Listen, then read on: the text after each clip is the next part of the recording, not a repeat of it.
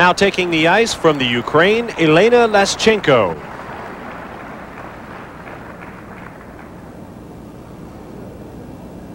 And Tanya Shevchenko, of course, has skated, turning in some good scores. So the competition will definitely be between Tanya Shevchenko, Elena, and later on, Marina Kielman.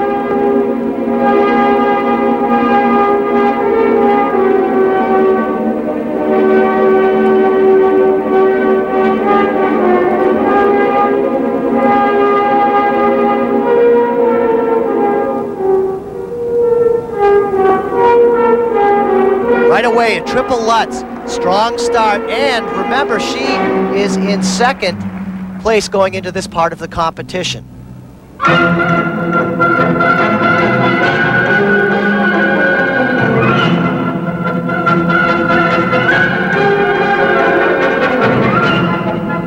Just 18 years of age, Elena has already appeared in her first Olympics at Lillehammer. And not all the way around on that jump. Remember, the skater should be backwards on the landing. She fell short of the rotation.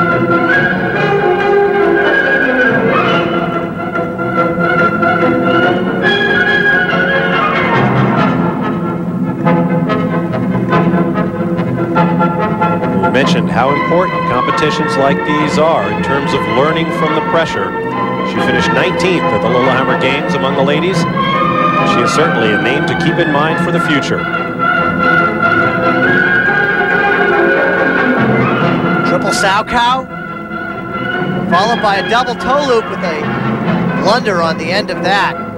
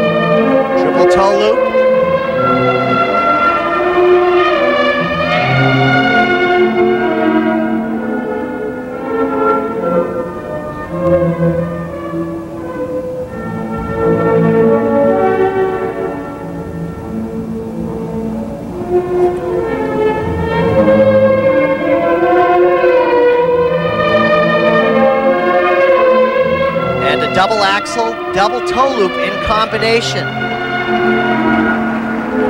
Some good jumps being displayed here, but remember, we have to think of ladies figure skating as who is the best that we've seen. Well, think of Oksana Bayul. Does this young lady have the expression that she does? Not yet.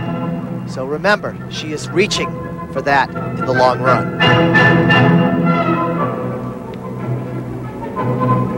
In fact, Elena and Oksana Bayul are close friends, though they see each other rarely, mostly in competition. And having more problems with the landings on some of these jumps, not completing the rotation, that'll hurt in the score.